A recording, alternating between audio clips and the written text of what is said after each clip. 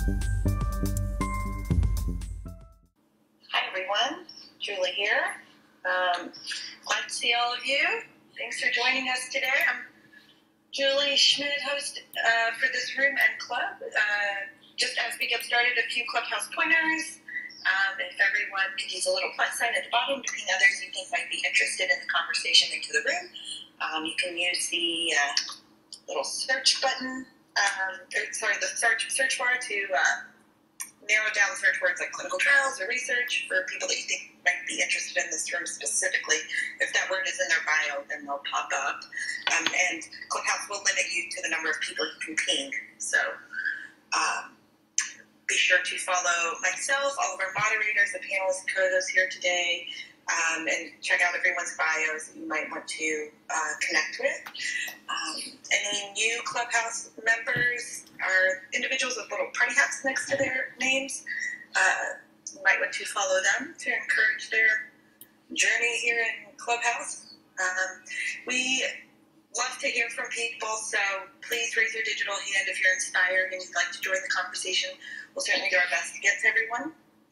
Additionally, to support those using closed captions, please state your name when you begin speaking and then state your name again at the end. So, for example, I would say, my name is Julie, and I'm done speaking, or something of that nature. Please note our club is called Consuli Conversations. In addition to this room, we host a Data Dignity and a Long COVID Patients Meet Researchers room.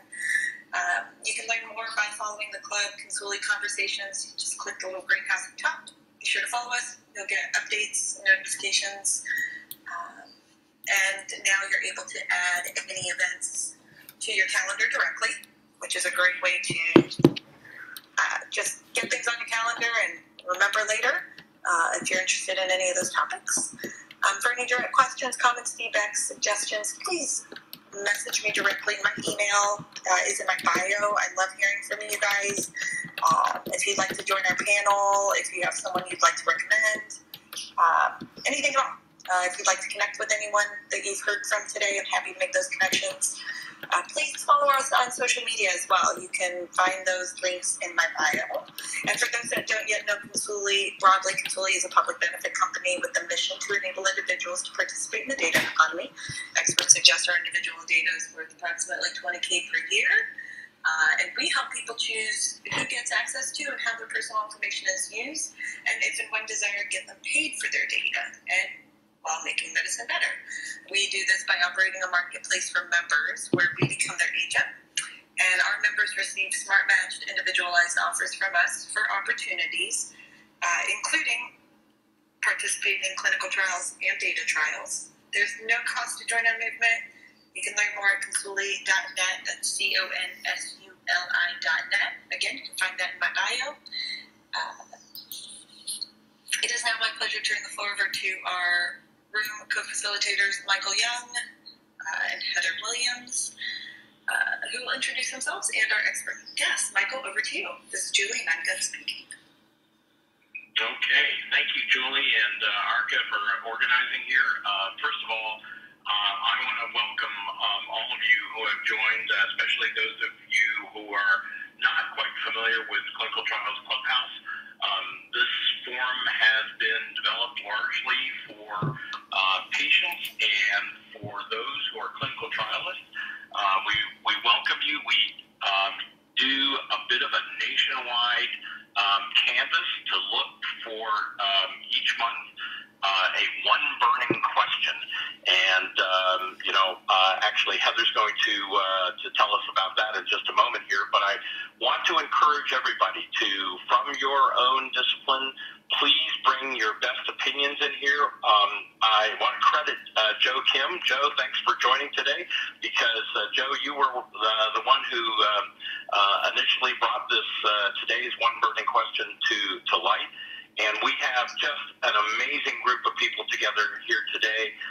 Many of you who are in the audience, I'm sure may have things to add, so don't hesitate to flag our administrators, and let's get you up on stage as well. But we have an outstanding initial panel here to get started with, and so I want to take the opportunity to give them to introduce each other, or introduce themselves. I'll kick it over to Heather here so you can get this going. Thanks, Michael, and thanks, Julie. I'm always excited to be here for this Clubhouse discussion on clinical trials. There's always such great information and sharing that comes out of it. For those here, my name is Heather, and my background is on the clinical side in terms of data management and clinical research technology.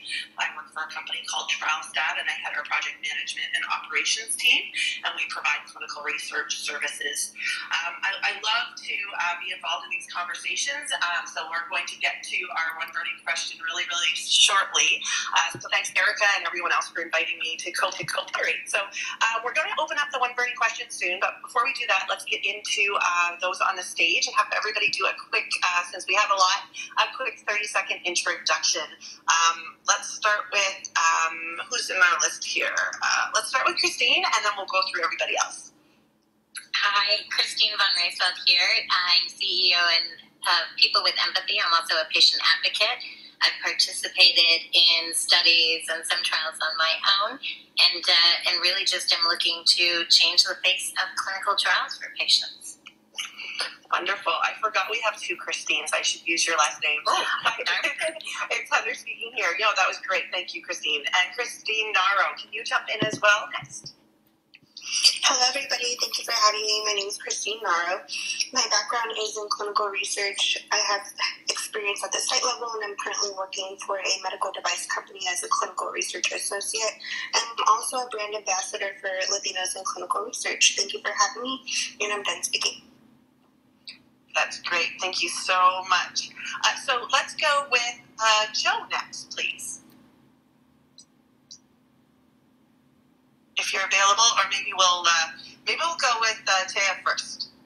Hello, thank you, Heather, for having me. I have been in the clinical research world for over 17 years, and I work now on the IT side. So I'm helping create solutions for the project teams, and I look forward to this discussion. Thank you. Fantastic. Edie, I skipped you earlier. Maybe you can go next. Happy to. This is Edie Edens, and I am a licensed attorney by trade with a really deep expertise in international law and research and ethics and compliance. And I am now consulting with First Class Solutions, as well as doing some teaching of our next generation of health law students, and love being here for these talks as often as I can make it. Thanks so much. I'm Edie. I'm done speaking. Thanks, Edie. Sophie, can you go next, please? Hi, thanks, Heather, and thank you, Julie, for bringing me up here. I'm really interested in this conversation. Hi, my name is Sophie Johannan. I'm a clinical evaluation scientist at a medical device company called Boston Scientific. I have been in clinical research for the past 18 years at the site level, the sponsor level, regulatory, CRC, CRA, and now I'm a scientist evaluating safety and performance of our devices for EU MDR, continued EU approval, and I'm passionate about the rights and ethics as well as access for patients. So this one burning question is the best one yet. Thanks, Heather. Fantastic. I agree. It's a great question. David Ostro, would you be able to jump in and introduce yourself, please? Hello. Can you hear me? We can. Okay. My name is David Ostro. I'm a senior medical scientist who started out doing neuropsychopharmacology research, including clinical trials, then moved into infectious diseases, HIV, AIDS, etc. I was the PI for the hepatitis B vaccine trials, original ones, and for the last 40 years I've been founding PI and then in charge of behavioral studies in a long-term longitudinal study of about 7,000 men, multi-site, who are at risk for or seroconverted to HIV positive during the study. In that study, keeping retention of men in the study and keeping the population representative of the persons who are still at risk or most in need of new innovative therapies is a major concern, and that's one of the reasons why I'm here. The other is that I am setting up a network of clinician investigators to do observational studies of patients with pain and opioid use disorders.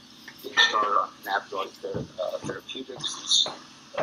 It is not possible to do classical placebo-controlled trials under the current federal regulations, and that kind of methodology is one way to compare the safety and efficacy of cannabinoids in pain and opioid use disorders, and in turn develop ways to control the opioid, OD, and mass incarceration epidemics. Thank you. Sounds like really exciting research. Thanks for sharing that, David. Joseph, are you with us, Joe? Yeah, I'm here. Sorry, I forgot what the mute button was. Yeah, no problem. I'm Joe Kim. I work for Eli Lilly in their digital health office. I've been in clinical research for about 22 years, I think. I'm also a clinical trial participant. I'm currently in 2 different studies right now. And I'm giving my visit for a specific study now. And you can all blame me for this question. Thanks so much, Joe, and it's a fantastic one. And thank you to everybody. This is a really super panel, and we always appreciate month over month when people come back and new folks join us to talk about these important questions. So I guess let's get to that. So today's one burning question is, because this isn't routinely done, how can we, in our industry, all those involved, more systematically enrich the patient experience in clinical trial participation by giving more visibility and feedback on the data that's collected? For example, what experimental drug, how many enrollees, their vitals, trial results, other types of progress and expansion. So the question is, how can we do better when it comes to supporting our patients and understanding what's happening in the study? So we're going to get started with our panelists, and then we'll open it up to everybody in the group. So we'll do sort of a round robin of everyone, and we'll ask who needs to jump in. And then after that, we encourage everyone to raise your hand if you'd like to be called up on the stage when we get to that section, so Julie can bring you up and we can expand the discussion. For now, for our panelists, maybe Christine Racefield, would you like to start off from a patient perspective? You know what, Heather? Yeah. If you don't mind, I've asked Arcana to come up to the stage here, and she's only got about 10 minutes more that she can be with us. Would you mind if we start with her? Michael, I think that's a fantastic idea. Arcana, welcome to the stage. Please jump in. I'm Heather. I'm done speaking. Hi, Heather, and hi, Michael, and hello, Joe. Good to see you all, and thank you for the invitation to come on stage, and thank you to everybody for your flexibility and letting me go first due to time constraints. I think this question of just a brief introduction. My name is Archana Saha, and I've been in the clinical research, clinical development industry for 27 years. Spent the first 10 years in non-oncology, and then the last 2 decades, actually almost now, in the oncology area. Really passionate about bringing industry-wide changes, making clinical research more efficient, patient-centric, and utilizing different digital tools and technology to bring more equity into the research that we do to take the trial to where the patient is. So that's just a high-level introduction. I really love this topic today, Joe, and thank you for proposing it. I really think that the industry the patients are going to demand this of the industry. I'm a patient on Project Baseline, and I've had for the past 4 years, so I've had 4 annual visits so far. And I can tell you, the first year they did not share the patient data with me, all the tests that they did and what was their results. And that I was a little bit surprised. So I actually went to Project Baseline, and I remember emailing Dr. Gambhir and saying, hey, I would like access to my data to see what was the results so that I can track it. So now, over the last couple of annual visits, I've definitely received that data. And for me, not only when I put my patient hat on, I think it is, I'm just curious and also it helps me track how I'm doing, where I'm doing, and I use it as an inspiration to go for my daily walks or to exercise or to take care of my health and eat well. So it's so not only as a researcher, but even just as a patient.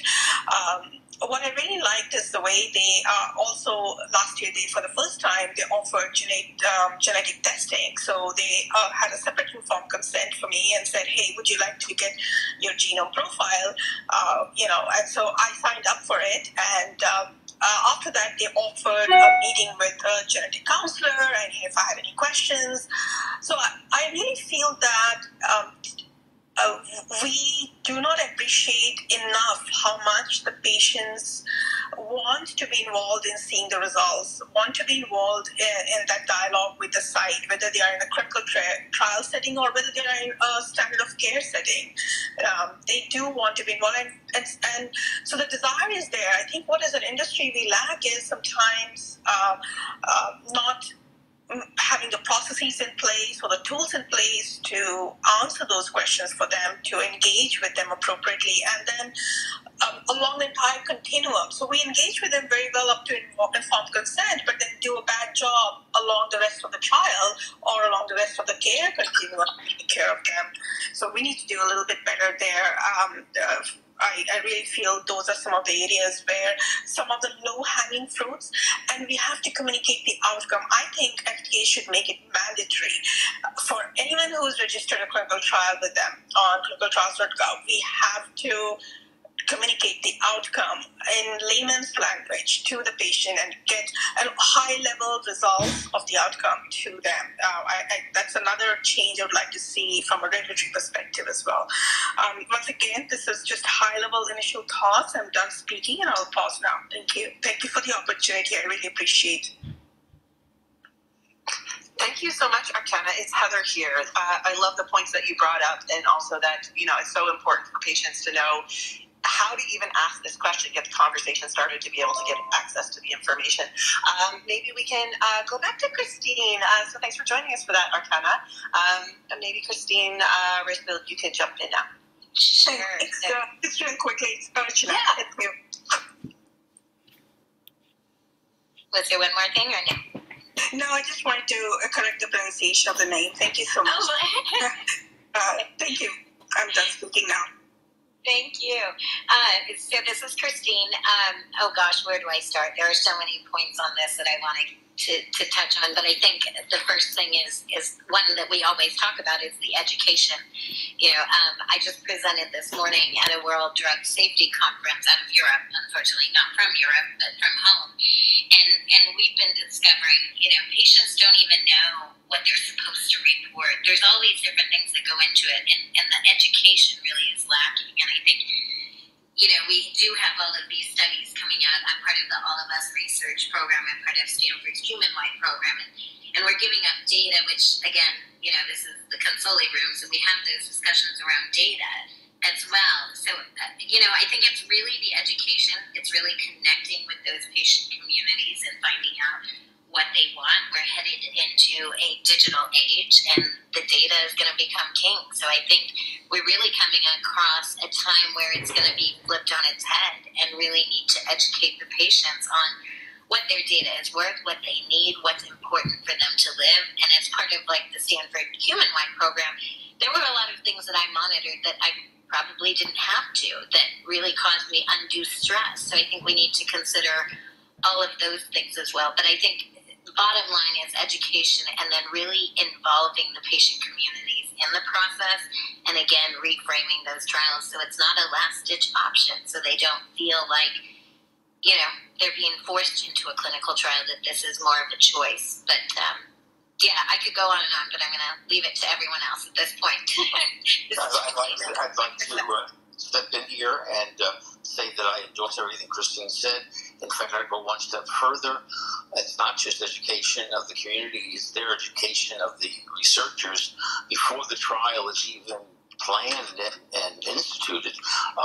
Find out what are their needs in terms of clinical trial results and any research project aimed at increasing their access to health care and and the quality and safety of that health care. I work in prevention as well as therapeutics development, and so much of the research that's done doesn't actually involve the patients, and it's designed to make sure it's applicable to them. So all of my research is mixed methods. We start out first doing ethnographic and open-ended group discussion to find out what are the pressing issues around our skills and our own abilities, and then at the time that there's a research advisory committee set up, there's also both a community advisory committee, and once we have actually recruited participants to the study, there is an advisory board made up of the representatives of the actual participants, because I'm talking about very long-term studies. The MAX study, which I started in 1983, is still ongoing and collecting data every 6 months.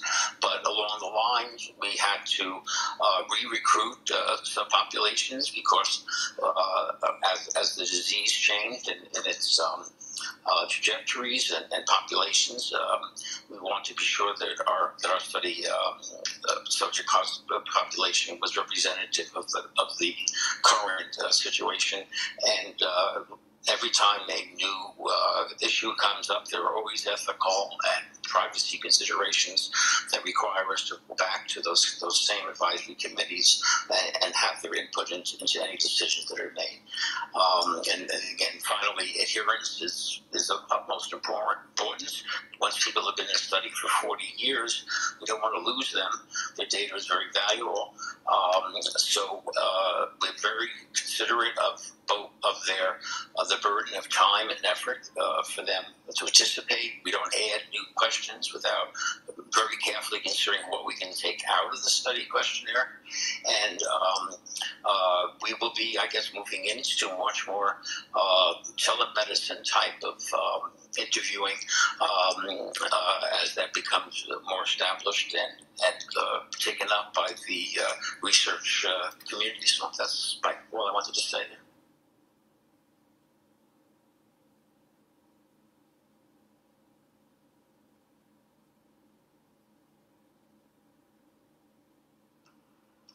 Yeah, I'll jump in. This is Joe. I'll give sort of 2 simple reasons why we need to be thinking about this.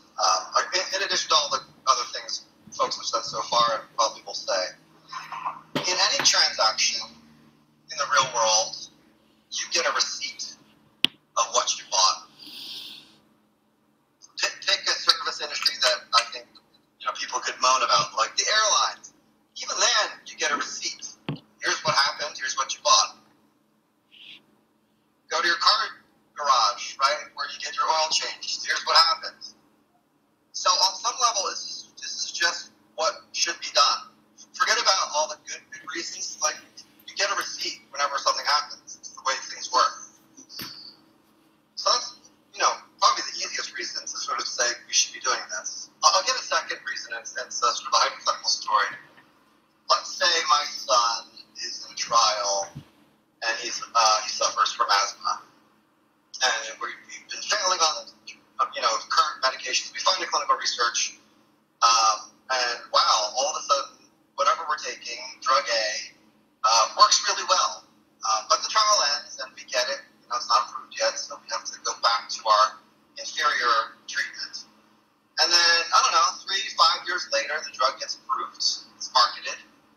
I have no idea what my son took and that he could respond really well. So I'll continue to keep taking inferior medicines because I don't have a sense of how he did on his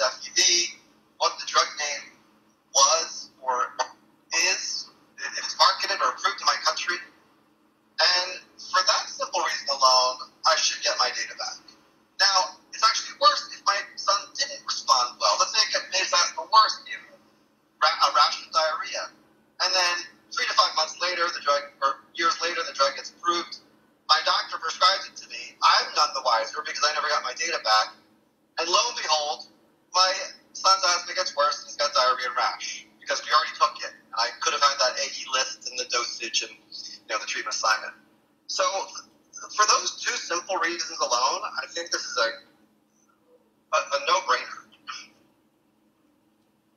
That's all I have to say. Joe, this is Michael, and I just want to amplify what you've said here because if you think about it, the analogies that you gave for the simple transactions that we encounter on a daily basis, clearly, engagement in a clinical trial is a much more personal and much more important level of information sharing that should be there. And the one point I wanted to add to this was to simply recognize that we often, way too often, hear the story about how patients feel that they are being treated as quote-unquote guinea pigs or subjects or a number. And clearly understanding what is going on with you, what data has been generated, and having a line of sight into really your overall care is a way of personalizing or humanizing that experience. So I really appreciate the view that you've got on this, Joe, and again, thanks so much for surfacing this question. Okay, now I'm compelled to speak. I was really moved by what you said, Joe, but the way, Michael, you phrased it, now I absolutely cannot keep quiet. I have hated the word subject for so many years and been trying to get people to switch over to patient. They're still patients, whether they're in a clinical trial or they're getting standard of care or anything. They're still patients, they're still people, they're still human beings, somebody's grandfather, somebody's son, somebody's daughter, sister. So that's one thing. Second of all, Joe, what you said about, getting a receipt, I mean, even for the less sensitive things, like Michael said, we're getting a receipt in exchange for the money that we pay, for that service. But here, it's much more precious than money. We are giving of ourselves. We are giving of our bodies. We're giving of our time. Patients are giving of, they're giving their trust. They're putting their trust in the hands of caregivers, of doctors and nurses and techs and researchers. So that's a much more precious gift. And yes, they should definitely get that receipt back, which is, like you said, the data. What's happening with me in this trial? What did you learn? What did we learn? And what can I take with me coming out of this trial? So having said that, I also want to play devil's advocate a little bit, and I want to raise a question, which is, let's think about bias also. And when we try to provide data back, the receipt back to patients, which they deserve and they should have access, let's make sure we don't break a bias or a blind or, something that's going to change the way they respond within the clinical trial, right? Because a lot of our clinical trials are single blind or double blind trials where not even the physician knows which the patient is getting the drug or the device or the placebo.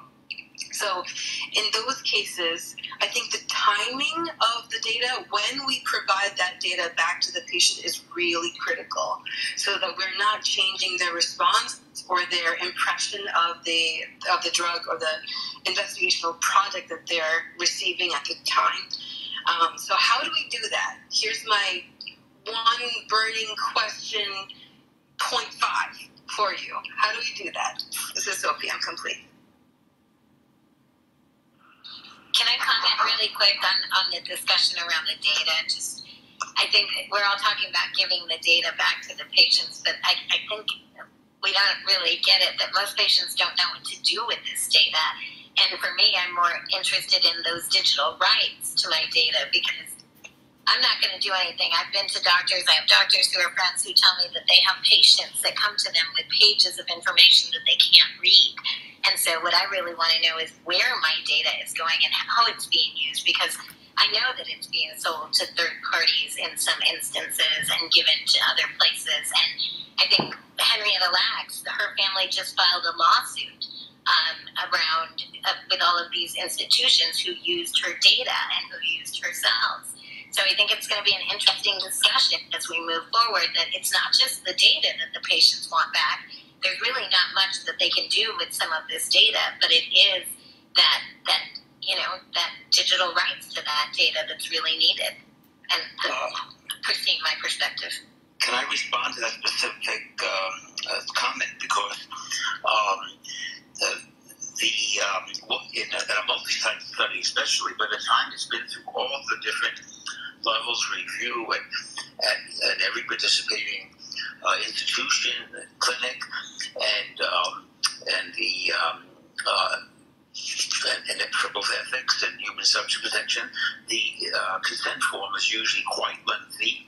And as hard as we try to put it all into a common level of education and reading, we still go over it in person with the patient and ask them if there are any questions. But at that time that they're starting the study, they're bombarded with information and instructions how to participate, blah, blah, blah.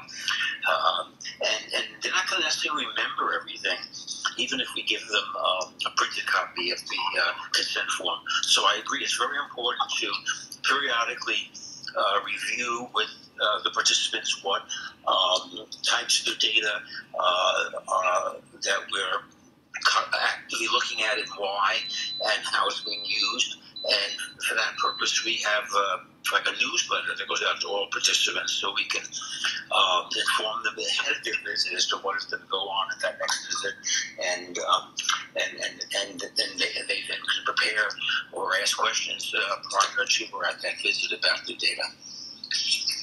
Dr. Oster, I love that. I love what you just said about giving them that chance. I'm sorry, Michael, if I cut you off.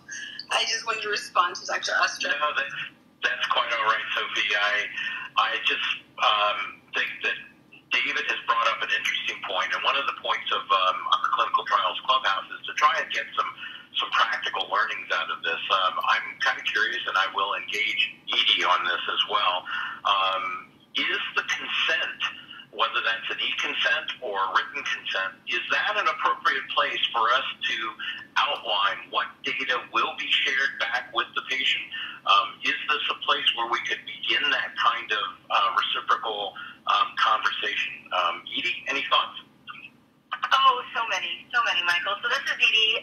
So specific to your question, the first and foremost thing, and anyone who has worked with a really meaningful IRB or education in the ethics review and committee space knows that we who are in the compliance space and believe strongly in the power of consent, we are going to tell you time and time again that consent is not just a document, right? And it's not just a one-time conversation. It's something that should be happening in a very continuing capacity throughout the life of the trial and possibly even after the trial has concluded with those individuals who are part of your trial. And so, from that perspective, I actually love what you were saying, David, about a newsletter. And I was sitting here, you said this, Michael, this is exactly what I was sitting here thinking, which is sometimes the practical rubber meets the road compliance ops person, right? And you've come to me, and you're either going to be a site, you're going to be an institutional review board, you're going to be a research team, possibly, although not quite as often, a sponsor who is trying to decide whether or not you want to move forward with what we're discussing, right, in terms of the data rights of the patients participating in the trials, as well as them being notified in due course of their own personal results.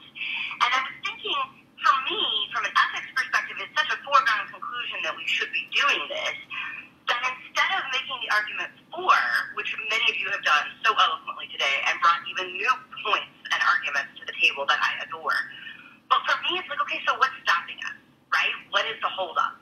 And I see it as being multifaceted.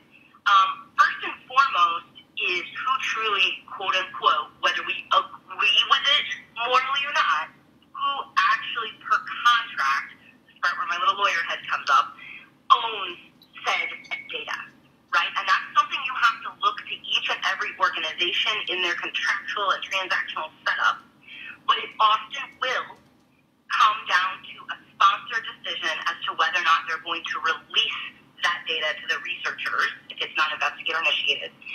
And how do we create an environment where that can be done meaningfully, and that's going to require resources, right? I don't know of a site that I work with or have worked with that would in any way say that this is a bad request or that they don't want to honor patients that are participating in their trials or that they haven't even wondered why this isn't being done. But again, it comes down to that operations piece of who's going to do this and with what protocol and with what privacy. And each state has different privacy regulations in addition to more global jurisdictions like FDA, EMA. And so this becomes suddenly something that really takes some specific time to plot and plan and do meaningfully. I think it starts with these very conversations. I don't think you're going to find anyone in the regulatory or compliance space that would be against the concept of this, whether you're coming at it from the digital and data rights perspective and or I'm a patient and I just want to know, like Joe was saying, I want to know what my kid was on, right? I want my own data and my own information to be able to take this to the next step. And so I don't think that you're going to have any compliance holdback. It's going to be because we so heavily are regulated in the world of privacy and data, and because those who have put the money forth to do said research hold that confidential information near and dear for at least a period of time, right? And they're protected by contract law. From your practical perspective, those and the resources to do it is what you're going to have to make this happen. But if you can conjure those, I think this is a very big reality. And I think that we've already had this conversation of consent, seeing and agreeing whether or not it was ethical, for example. As recently as I saw it in 2017, 2018, I remember having these conversations with a major ASC IRB about whether or not a patient in a consent in a trial that's going to last many months, many years possibly, can they really consent for the future use of their data without us telling them exactly what it's going to be like? Should we be promising to give them their results, and if so, by what date and what time, if it's a quality of life or an end-of-life follow-up? So these are not new concepts to the consent process. They're not new to the regulators, but those are not going to be the individuals who necessarily champion this argument nearly as much as those of you who are involved with patient advocacy or who are in a position with sponsors and industry to make this a higher priority. So I am done speaking for the moment. Thanks so much. This is Edie. Edie, I have a response for you or an idea. At my company, we have patient focus groups that are pulled in when we are designing a protocol, writing a consent form, and even now, more recently, for our summary of safety and clinical performance of our devices. And so we actually consult with them at the outset of the trial. I think this should be expanded into, how do you want your data? When do you want your data? How do you want that outlined in your consent form? How can you understand this? What type of interpretation would you like? What kind of conversation do you expect from your healthcare provider, your physician, at the time when your data is ready for packaging for you? I think they're the largest stakeholder, and this is definitely possible. I'm Sophie. I'm complete. And I would agree, Sophie, this is Edie. I love hearing that companies, especially as large as the one that you're with, are taking these steps and taking these measures. It just makes my heart sing. I think for those of us who not only maybe have the legal background, but also have the actual history and ethics background, it's very difficult to see what informed consent has become. It's become a liability waiver instead of what it was truly introduced back at, Declaration of Helsinki, Nuremberg, etc., to ensure that an individual knew what they were getting involved with, understood the risk, understood the potential benefit, cost, injury, really important concepts and conversations. And it was really the document was meant to be far more a piece of paper that we can use as a record that a more and more robust, meaningful conversation between a research team member and a potential patient took place.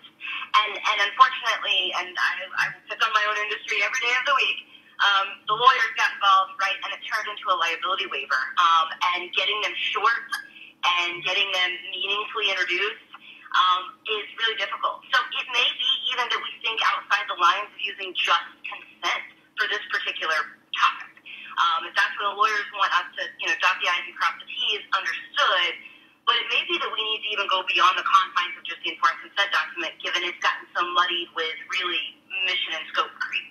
This is Edie. I'm done speaking. Can I add to that? You're absolutely right, and we have to think about consent not as a single event as part of the initiation of the participant to the protocol, but as a process. And the questions that the patients are going to have will evolve over time.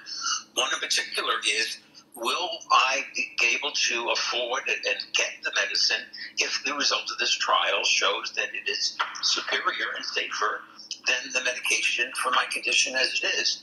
And it's very hard to answer that question, especially if you're contracting with a much larger pharmaceutical company or a clinical trial management company. They don't know what it's going to cost or whatever until it's actually approved and so forth.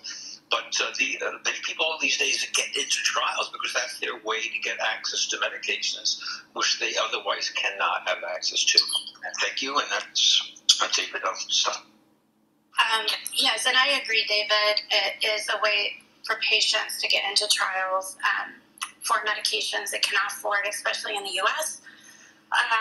Coming, though, from the side of the sponsor and the pharma, one thing that is important to pharma is to own that data, and the reason is there's a big push on real-life trials. Sometimes they'll go through that data for reasons that aren't really related to this trial, but there'll be another trial later on, and they'll pull that data for another reason, right? So the pharma company, I don't see them giving up the rights to this data because it is very valuable in the future. If they're not going to use the data you have now, they may use it in the future on another study, or they may use it in the planning of another study. So that data is very valuable to them. I do understand the perspective of the patient, and I very much relate to what Joe said about his son and needing that data. But again, the science, we can't unblind. So like Sophie had mentioned, when do we release this information? That's the most important part. That would be the key. And I agree with Christine that sometimes the patient gets the info and they don't really even understand what they have. And we're seeing this now with the new patient rights that we have in the U.S. Your blood draw information is automatically sent to you. Sometimes it'll say something like, cannot rule out cancer. Well, that puts the patient in a terrible frame of mind because they haven't even spoke to their doctor yet, and it says this right across their blood results. So we don't want to burden the patient with something that is just, that's the standard language that would come on blood results, right?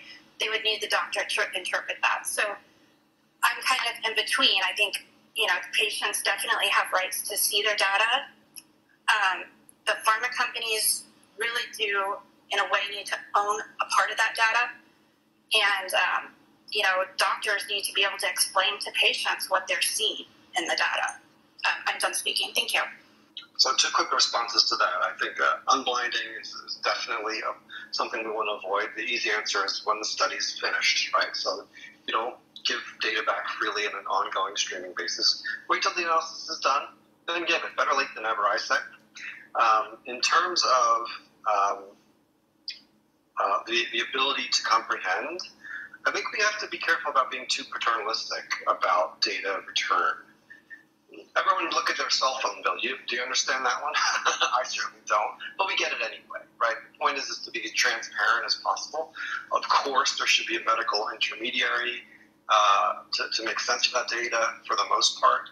I think most data in healthcare is treated that way, although in some cases I get lab results at the same time that my doctor does. So there are some exceptions, but certainly there can be a medical interpretation of that. We shouldn't just be giving data willy-nilly. But I wouldn't be too paternalistic either. Can I step in really quick? I agree with you everything on that, but I wanted to go back really quick to the consent, because I know we've had this discussion at length of really breaking that up and everything and other ways to do it. But I wanted to mention too, again, the education, people knowing about clinical trials ahead of time. We're asking them to sign a consent form at the worst moment of their life, when we're basically telling them that you have no other options. And what we really need to do is start offering those clinical trials earlier, offer them as a trial, as a treatment, if that's their choice, and I think it really just needs to go back to informing patients, but having them empowered with the data, not looking at it in different ways. But again, we don't even educate people on what clinical trials are. Most of the U.S. didn't even know what they were until COVID hit. So really, again, going back to that education and that consent, we all think we're protecting ourselves when we're reading that. But as a patient, when I've signed those consent forms, I've signed them only because that's my last chance. So something to think about. And I'm Christine, my perspective. Yeah, I think that's an important component, but let's use data return as a way to educate. So imagine, a conversation between two friends, one of whom just finished their participation in research. And the other one says, "Hey, Christine, how was your experience?" And you're going to say, "Great, the study coordinator was so friendly. I never had to wait. I even got, parking paid for." And then the next question is probably going to be something like, "Well, what were you taking?" And then you have to sit there and say, "I have no idea." And of course your friend's going to be like, "Sign me up." I mean, of course not, right? First is a different conversation where it says, "Christine, blah, blah, blah, study coordinator was great. What were you taking?" "Oh, I was on drug A. This is what it's called. Here are my AEs. Here's how my vitals looked." So it looks like I responded. It was pretty safe for me personally. I can't wait to see when it might come out or when it might file. That's an educational conversation that will have a much greater impact than any PR firm, than any pharma company, that any hospital can do. I agree in some ways, but in other ways, I feel like this is going to create another burden on a system that's already, we're so stretched thin. And, you may be out of a clinical trial and you may think it's over, but it's not for us in the back end.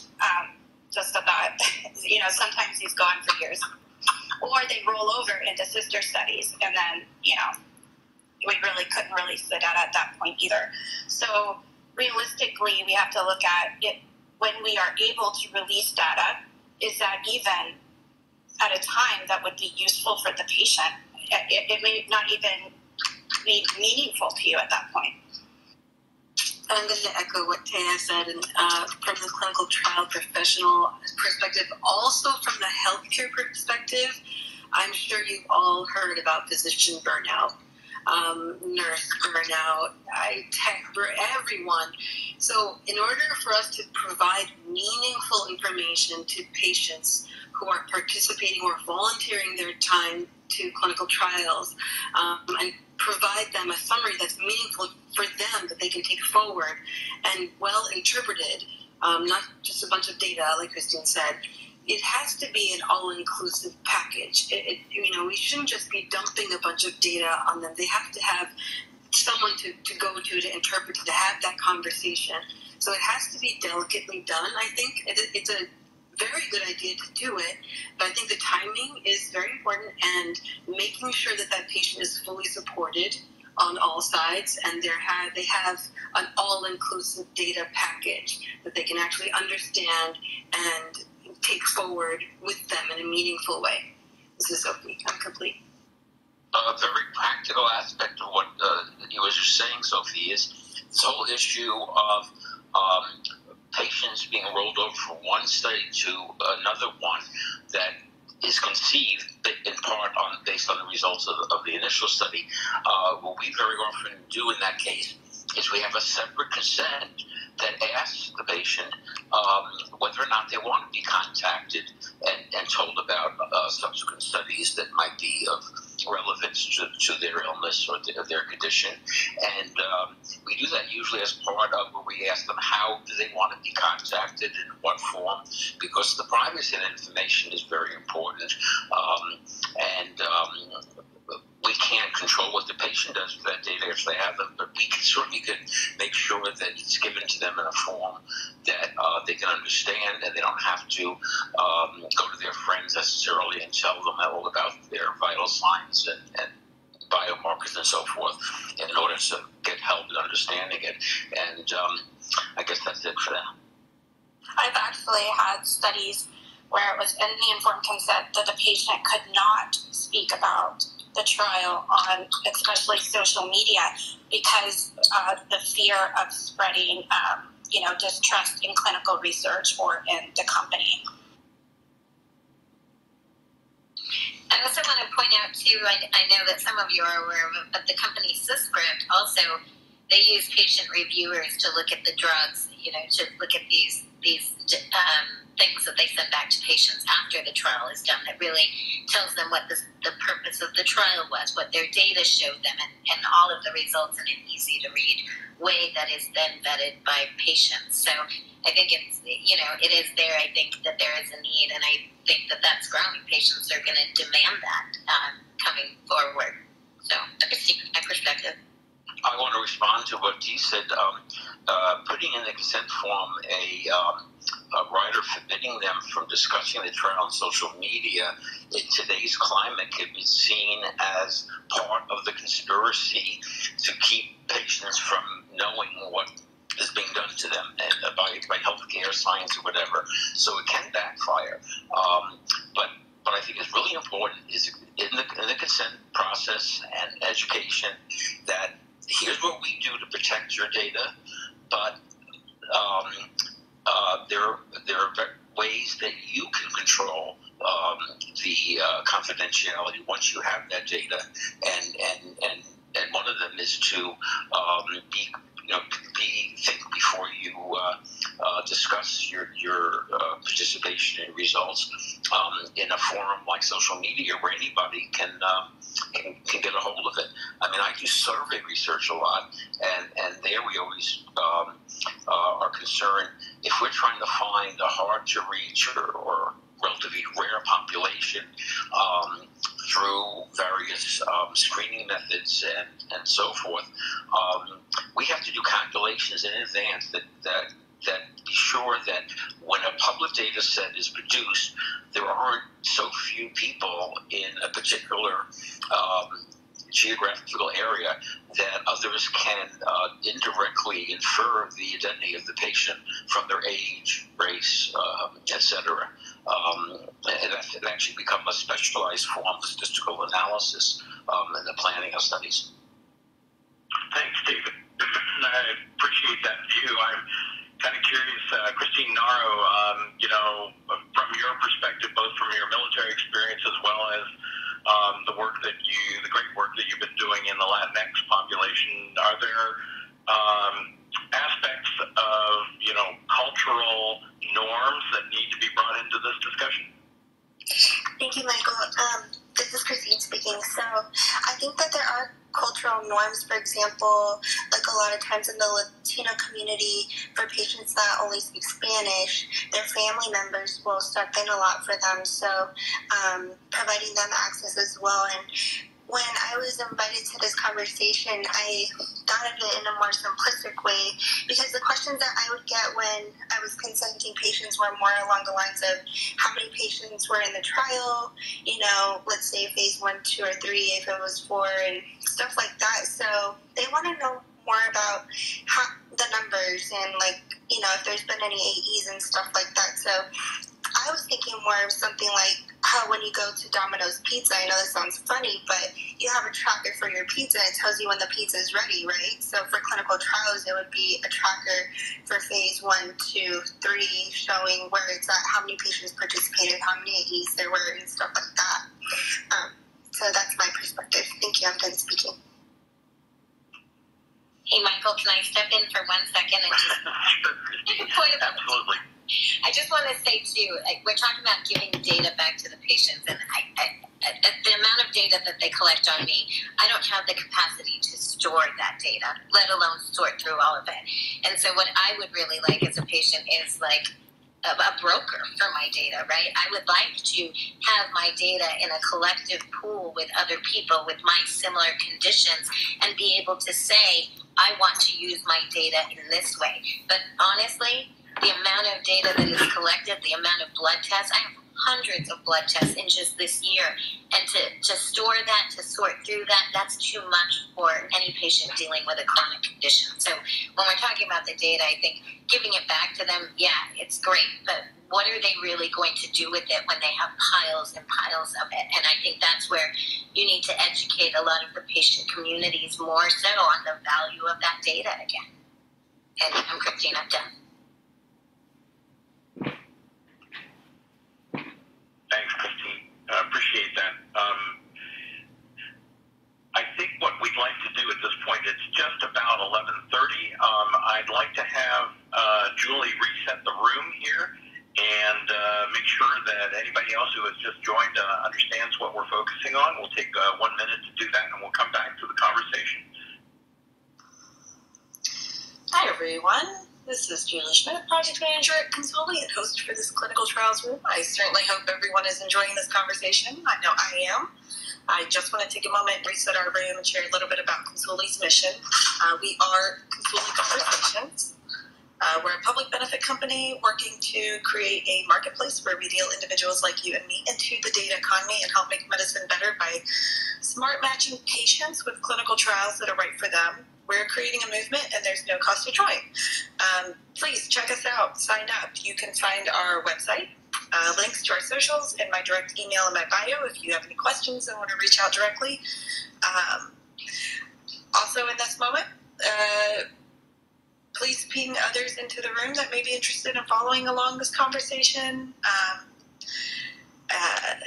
by using the little plus sign at the bottom. And also, don't forget to follow Consuli Conversations and join all of our future rooms. Thanks so much for joining us.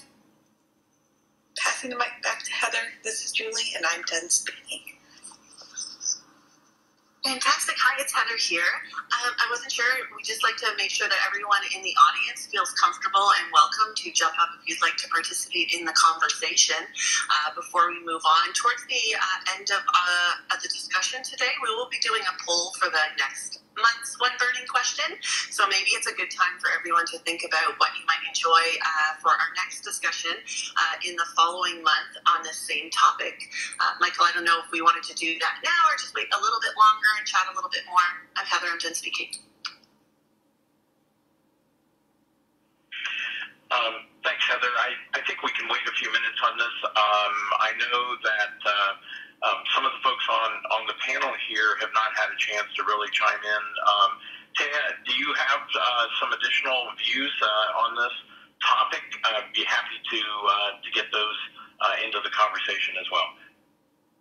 Sure. I mean, I think I'm more on the, like I mentioned before, sponsor or pharma side of things. So for me, it's all about the science and making sure that that data is protected in a way that can be useful.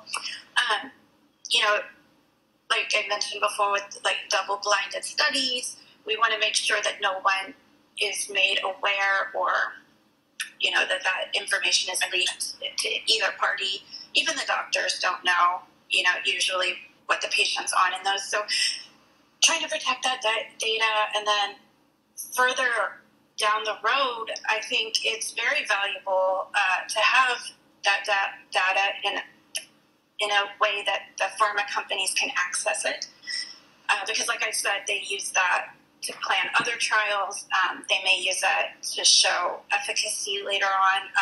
They may be just gathering data on patients that are likely to have a certain disease.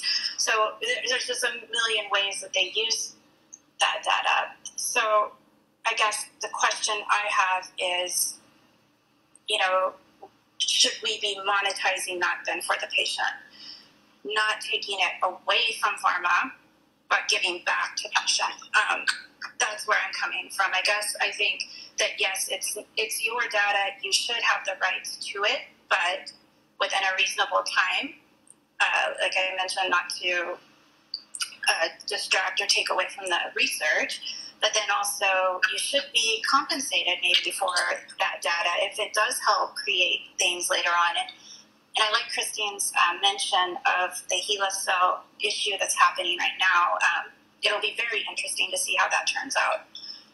My name is Kaya, and I'm done speaking. Thank you. Taya, thank you very much. This is Michael, and I'd like to explore that a little bit, because just the very fact that most patients are not aware that the data that they are contributing for an individual trial, especially in some sort of a real-world evidence type of scenario, actually might be used for other comparative purposes, or certainly trying to get milestones or level set thinking about additional trials. Does the group here feel that alone is an issue? The fact that there isn't that transparency typically. And number two, if anybody wants to chime in, and I'll ask Elizabeth also to think about a response to this. What should be an equitable and informed way in which to actually compensate for that information? I will say most informed consents contain a statement about future data. Yeah, and future use. Yeah. The problem is patients don't read their informed consents or don't understand the informed consents. Doctors are very limited on time that they have with the patient. They may not even be in the room when the informed consent is given to them. It may be a nurse or other clinical staff. And again, they are also very restricted on time. So who knows? So I've been actually seeing a trend where pharma companies are requiring the nurse or clinical staff to record the informed consent process. I don't know if anyone else has seen that, but I have. So it's a known problem, basically. If they're asking you to record it, they know it's a problem. Absolutely. I can tell you in the state of Pennsylvania, not only a physician is allowed to consent a patient. So the final consent signature on the ICF must be a physician, MD or DO.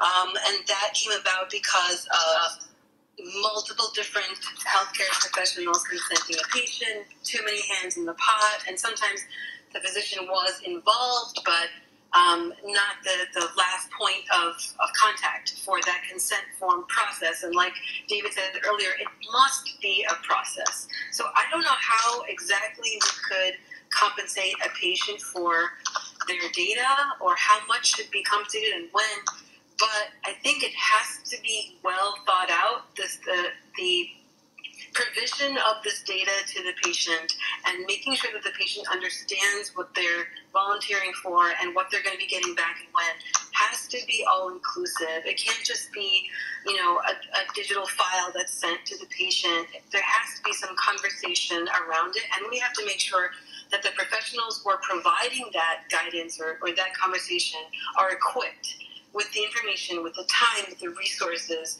required to get that done. Or otherwise, we're rushing to do something that we are not prepared for, right? And that's counterproductive. We don't want to be doing that. It's really important to look at all angles and make sure that they are getting what they deserve and they understand what they're getting ahead of time. So part of what we do, I don't know how many people know, there is, like Taya said, there is a section in the most consent forms talking about future use of the data. There's also sub-studies within a clinical trial that sometimes patients can sign up for or not sign up for during the progress of their trial. And this data can be used not only for a sister study like Taya said, but also years and decades down the line. I know this because that's what I do. I am looking at a clinical trial right now from 20 years ago on a device that is no longer in use, but we are claiming equivalence to that device right now for EU approval. And so I'm looking at data from patients from before I even got into medical device profession. And that is, it's not exclusive to medical device. It's not exclusive to pharma. It's happening all the time. So that has to be made clear, and the patients really have to understand what they're doing and what they deserve back and what they're getting back, and the interpretation of that before we just start providing that. I think that's super, super important. Can't say it enough. I'm Sophie. I'm complete. Sophie, it's Michael, and those are excellent points. I agree, especially in your situation where you've got a predicate device that you're looking at data being generated to get that approval, but it was 20 years ago. This is a complex problem here because the data is the data and it stays in there and it's, essentially forever accessible. Lisa, you have to come to the stage here, so I'd love to give you a little time to talk. Yeah, hi, I'm Lisa. So just to introduce myself really quickly, I have a background in clinical research. I'm a nurse by training. I have worked in clinical research for about 16 years as a site coordinator, moved through administration, and then moved to work for a CRO and recently with Big Pharma.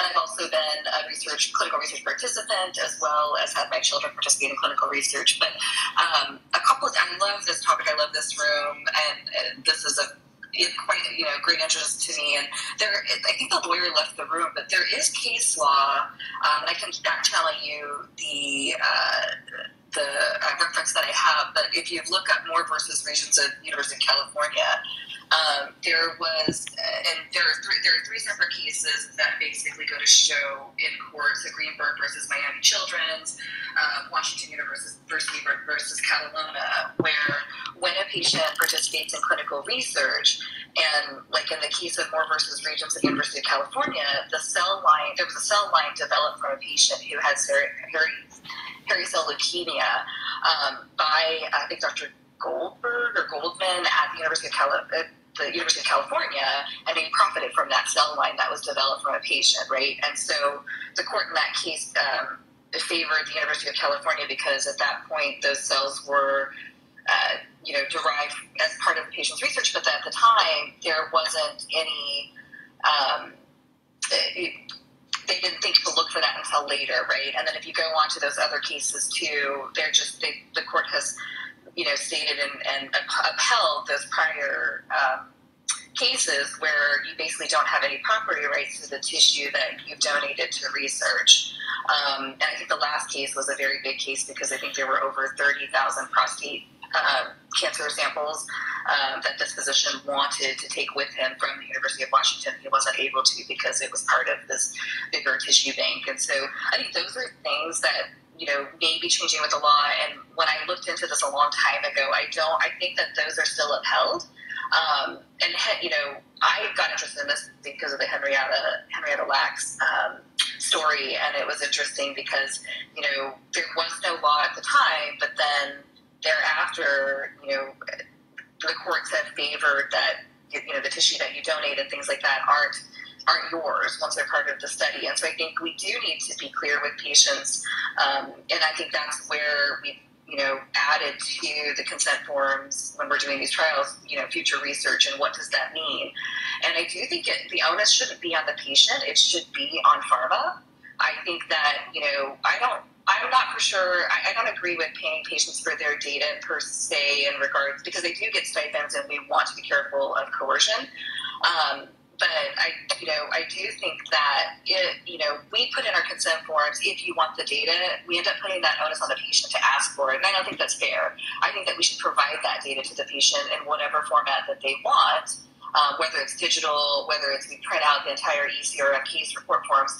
But we need to do what we say. We need to be transparent. We need to be trustful in the industry. So if we say we're going to provide you, and I know at least for my company, we have a website for our trials, and we will post the clinical trial summary and a patient summary in a layman's language so that they can go to that website and see, what their participation meant in an aggregate way, right? Here's the trial results, and it's in a way that you can understand it and read it, because what will typically happen than what we're seeing today, which is insane, is the preprints and, Pfizer and Moderna posting things out and press releases before they even go to the FDA. And so it's a weird world that we live in now that I don't think, the common layperson understands what those trial results mean.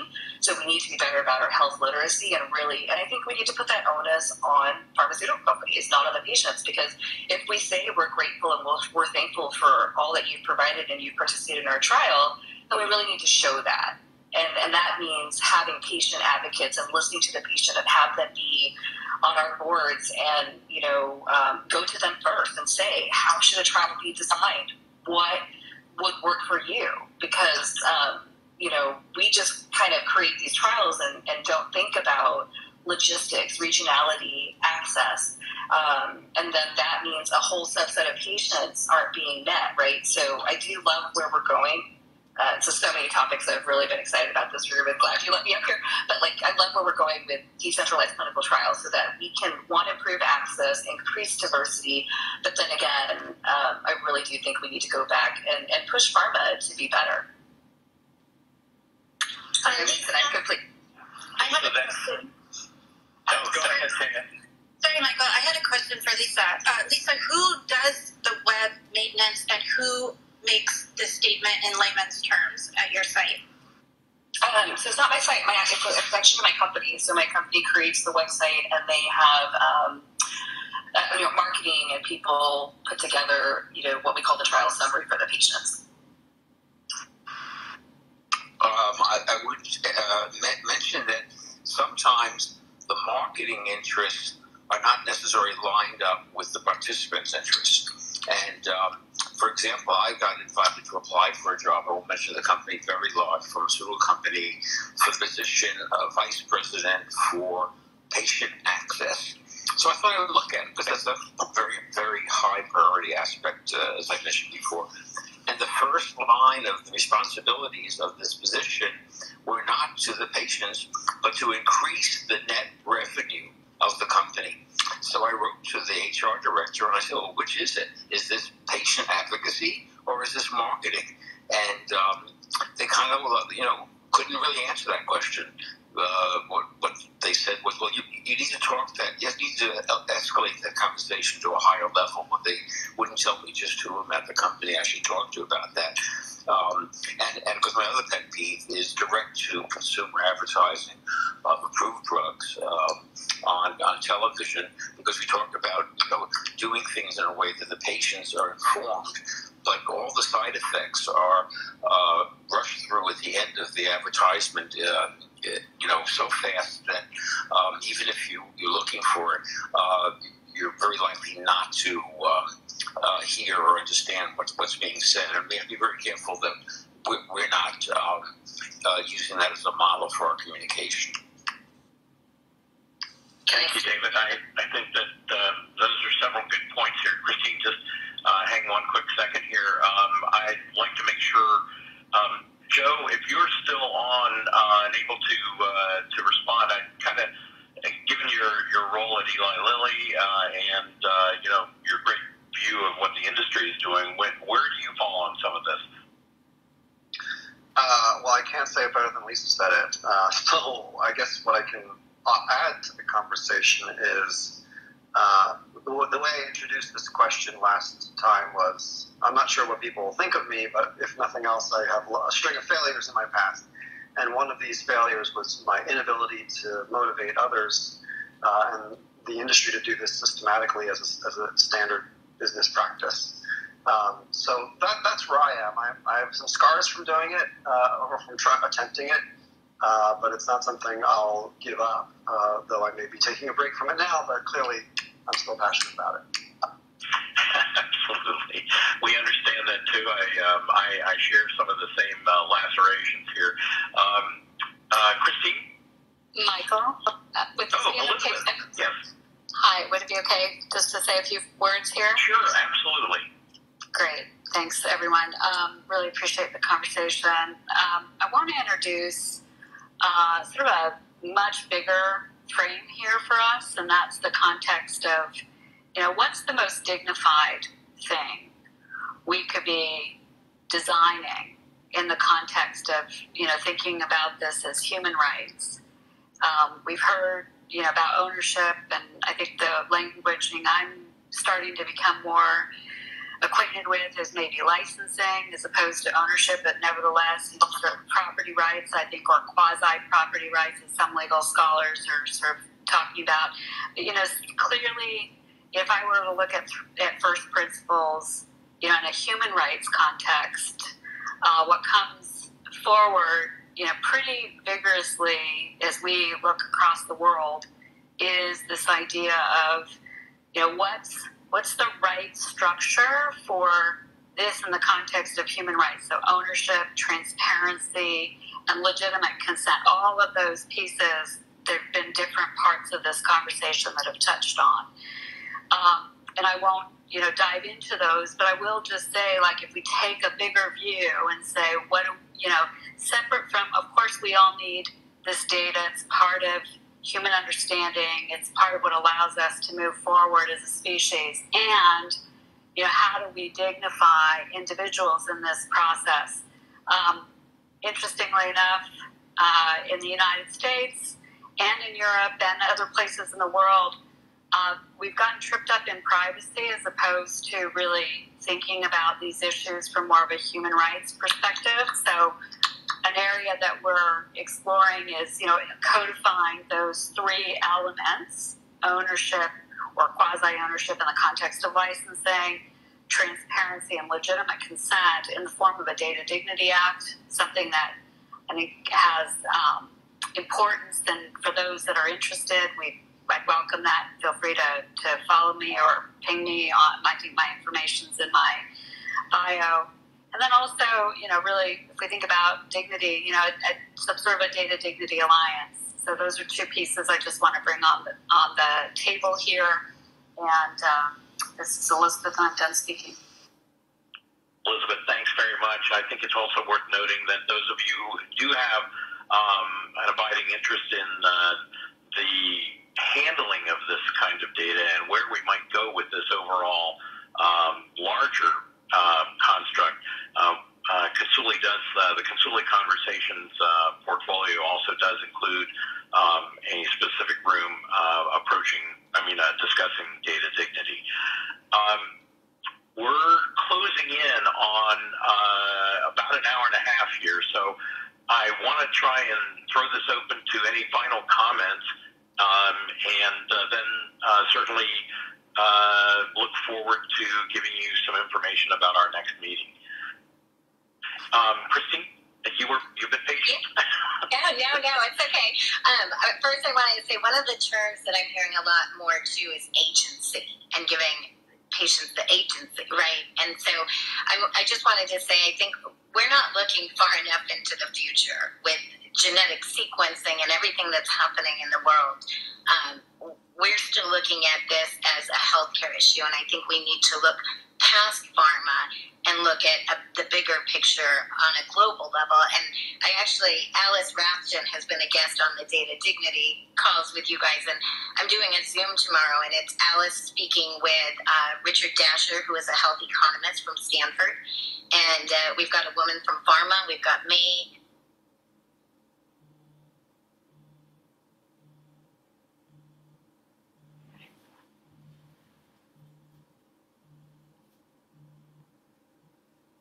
That she's going to discuss tomorrow as well. So I don't know. I think we're kind of stuck in this past version of everything that we're working on, and we really need to look at what's out there in the future and my perspective. I'll offer one. In fact, go ahead, Joe. Just one document here. If you Google MRCT, individual data return, there's actually some formalized thinking on this. Beyond just kind of what we've been talking about. Again, it's MRCT, individual data return. And this was a consortium run by Harvard and other academics and pharma and government and patient advocates that have come together to give us a much more clear roadmap of how best to do this. So a lot of thinking has been done, both from a bioethical standpoint, operational, when and how, and to whom. So I would urge us all to look at that and see if we can kind of make progress on this idea. Joe, great share. Thank you so much. We've definitely made notes here, and I hope everybody else will take the time to look at this, because this obviously is just scraping the really the top of the barrel here for this. And Christine, I think if you want to put it into the notes here, the session you were talking about was for Health Reconsidered, correct? Yes, tomorrow is our live Zoom event. So we'll be on, I believe it's 8 a.m. Pacific time. It's an hour, but then we'll be coming to Clubhouse afterwards to have a chat with everybody on what they thought about the panel discussion. So should be interesting. Is it at 7 a.m. or 8 a.m., Christine? So usually our Clubhouse is 7 a.m., but when we do the live event, I believe it's 8, but let me check again. It's on my list. Sorry. Yeah, I think you're correct, Christine. I've signed up for it. It is 8 o'clock. That's my recollection. Yeah, no problem. Hey, are you taking the questions for next week or suggestions? Yes, please. If you've got one, go for it. So I was just thinking, how can we reduce the burden of stress on our physicians and the patients? And really looking at decentralized trials with incentives for physicians working in local areas, and how we can incorporate them. So I don't know how we phrase that into a question, but how do we do that, I guess? That's good. We're taking notes. Thank you. I just had a really quick comment, Michael. Please, Dan. Okay, I wanted to say, I think that this room has been so wonderful in hearing the different perspectives, but also I just wanted to keep in mind that each one of us comes from a different world, right? I am from the pharma CRO world. There's very high pressure. We have tight timelines. We don't have additional time. Then we have some of the patients coming from the world where they're doing a phase 3 or phase 4 trial. They may know exactly what drug they're getting, and the blinding issue may not even, resonate with them at all. Then we have, people that come from companies where they're doing a lot of personalized care, like Lisa's company seems like it's doing a wonderful job creating these summaries. But it's not something that you can expect across the board. I just wanted to throw that out there, because I know from my perspective, we would never have time to be writing summaries. So I just wanted to say there's so much in the research world. There's so many different layers to this. It's very complicated. But thank you. Yeah, Dan, thank you for pointing out the fact that what we do try to do is have a really solid mix of opinions and viewpoints, so that everybody can hear what's going on. That's the purpose of the Clinical Trials Clubhouse, and taking advantage of the technology that's offered us here. Christine Naro, do you have any final comments? Thank you, Michael. My final comment is just to say that I'm so proud to be in this room where I'm surrounded by people that care about patients and their data, and I just wanted to say thank you for the invitation. I'm done speaking. Absolutely. Thank you so much for investing some time and talent into this. Lisa, thoughts? Yeah, thank you so much for the room and the space. And I just wanted to add, when I did look at a position in Big Pharma, I really scoured their social responsibility pages. What were these companies, doing for the greater good, at their company and outside their company. And so that was a big proponent of why I ended up where I ended up. But I do, just to be devil's advocate a bit with Taya there, we do have a responsibility when we are required to post to clinicaltrials.gov, the trials that are available and the results, right? And I think that the industry has lacked, and no one's really kind of following up on that their results aren't being posted there, right? And I think we need to, it was one great that Congress wanted to create a national registry for trials, but part of that was to give information to patients and once the trial was finished. And so I do think that we need to be better about that, whether it is at an academic institution or wherever your research is being done, that you push back on the sponsor to provide that for you and post it. if you're posting it for your institution, or sponsors need to post that information. Again, it's not in layman's terms, and they're not required to post it in layman's terms per se, but that's where I think my company is great in looking at that and doing that and getting that information from patients directly and being an advocate. But, we do have that responsibility as an industry, and I think we should advocate for that.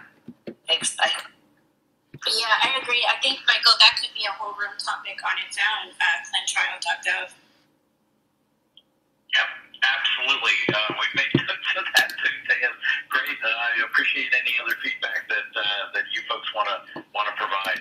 I'm going to go to Sophie now and ask her for any last thoughts and whether Sophie, I know I'm going to be talking to you later on this evening, but love to hear what your thinking is about this today. Thank you, Michael. First of all, thank you for this room. Thank you for this diverse and eclectic crowd, because I always say the more diverse the panel, the richer the discussion, and I always want to learn. I'm looking to soak up everything that anyone can tell me. If you can give me a different perspective from what I have, I'm gonna chase you. I'm gonna go after you, because Riggins, come here. There's so many different perspectives, and I'm gonna have to marinate some of this tonight. And I'm looking forward to the next room also. Thank you, Michael. Riggins!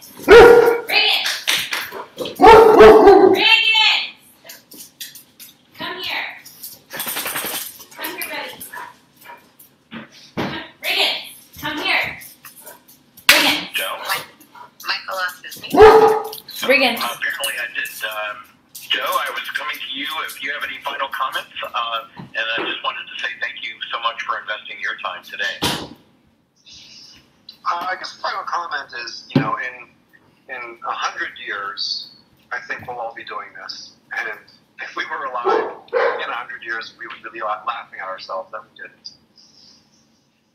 That's great. Great observation. Well, I'm going to close up the room and then ask Julie to have some closing announcements here. But again, this has been a really wonderful collection of contributors, and I know we are hopefully finding this Clubhouse experience to be really energizing.